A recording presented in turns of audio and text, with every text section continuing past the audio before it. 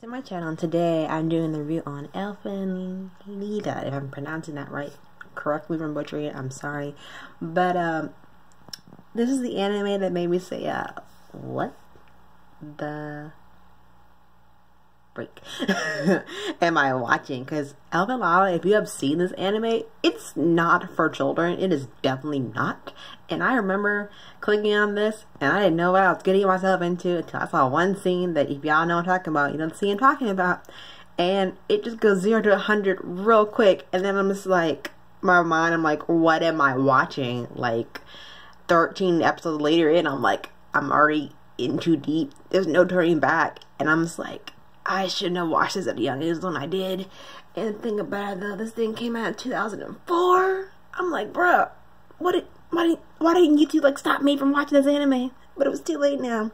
Basically this is Elfen Lied is basically like I would say like a horror / revenge anime, if I'm being clearly honest here, with a bit of a supernatural tendency. Think of X-Men, but very, very rated R X-Men, and not always the happy ending that you go see in X-Men movies sometimes. But Elfen Lied, it's a lot to do with, a lot of emotional scarring, alienation, jealousy, revenge, the value of life. You know, see what I'm talking about when I say that. Emotional, physical abuse, a lot of supernatural powers that are kind of reminds you of Mewtwo from the Pokemon movie. And then this, in the face of a little girl, not a little girl, well, she grows up, but still coming of age as well, Lucy. And then I'm just like, I got mentally scarred when watching this anime. Like, it's a lot. This series is a lot, because y'all know what I'm talking about when I say certain scenes, and I'm just like, in this anime itself, and I'm just like, well guys, it's fine. It's fine. We thriving, kind of. We probably need to go to the therapy. That's probably what I need to do. If you ever watch this anime, you probably need to go to therapy, or just talk to somebody who's seen the anime, because there are some moments that are cute and lighthearted, but sometimes you're just like, there's those scenes where you're like, I appreciate my life now so much more. And there should have been like, oh, on YouTube, if you're 18 or older, then you can proceed. They didn't ask me that on YouTube. They should have. It's also based off of a manga as well, but Elfen Lied was a lot. It was a horror anime that just not really, well, it scarred me, but not in a bad way. I'm just like, whenever anyone mentions that name, everyone just turns and look, and you're just like, you know what it is without saying too much or going to it. You know basically what Elfen Lied is. You know what the deal is with it. Then you're just like, yeah, no. So you understand what this is about. Basically, there doesn't need to be any explanation or further depth into this anime, which is Elfen Lied. And I'm just like, when are we gonna stop playing God and start creating bioweapons and look like humans? People, like, come on. You think we would learn our lessons by now? But you know, anime doesn't tend to follow that pro crow. If this is Elfen Lied, and you're just like, yikes. You create this bioweapon that has emotions and create a new species that is similar to, like, have cat ears apparently. And I'm just like, why is... Then she flipped a switch. Then she has very murderous tendencies and vengeance upon the people that created her, and it's a lot. But and then you touch with the feels with certain episodes in this series, and you're just like, yep, I value life and all features of life in general. And then you're just like, why did I get myself into this? But the cereal wall was great. I would just say, make sure you have a very, very strong stomach when watching this series, because it takes you on a roller coaster of emotions, and I'm saying that lightly.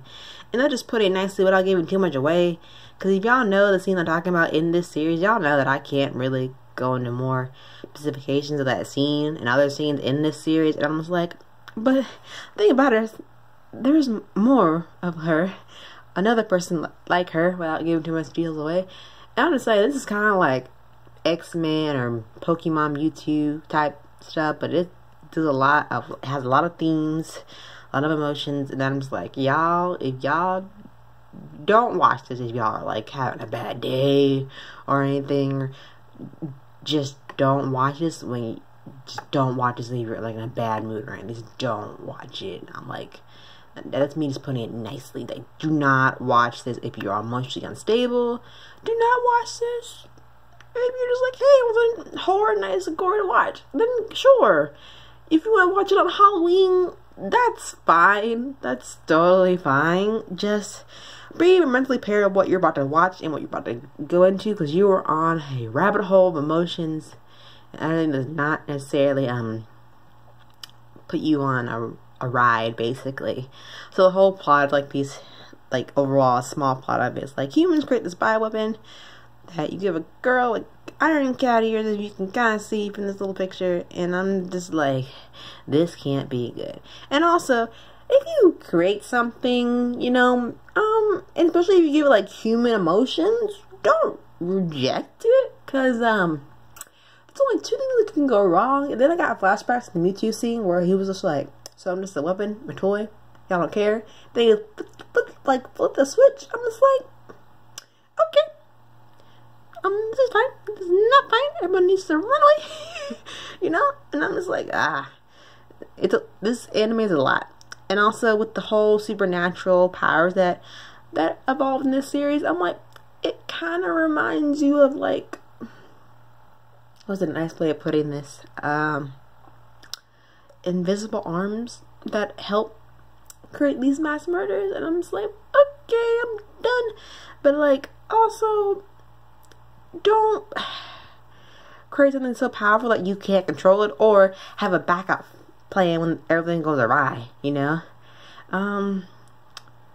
But you know, that's something you know, you will get into the series if you watch it all the way through.